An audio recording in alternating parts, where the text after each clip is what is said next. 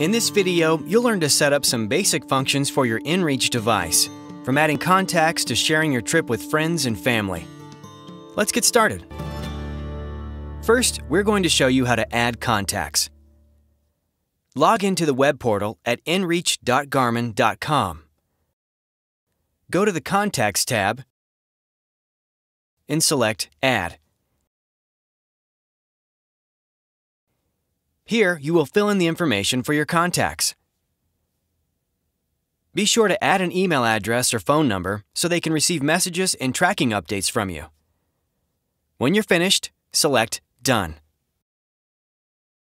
Next, we'll set up MapShare and connect to social media. On the social page, you can set up MapShare. When you enable MapShare, your family and friends can view your location, track points, social messages, routes, and waypoints on your MapShare page. The link to your MapShare page will appear below the MapShare button. Select Edit to customize your URL.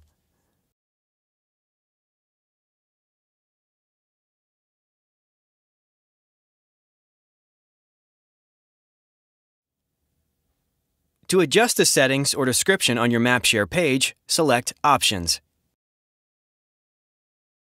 You can add a name and description to your page, as well as set up a password or hide old MapShare information. Even control how much or how little information your followers can see. Make sure you save your changes when you're finished.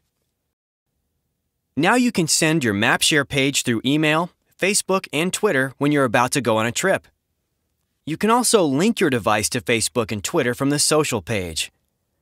Once they're linked, you can post to your wall or feed directly from your device during a trip. Anytime you make changes to your account information, you should sync your device to make sure the changes are applied. The Sync tab will turn red whenever you make a change, so you will know when you need to sync. Just open the Sync page, plug in your device, and select the Launch inReach Sync button, and wait to see the green check mark. Now you're set up. Check out the other videos in this series to learn more about inReach.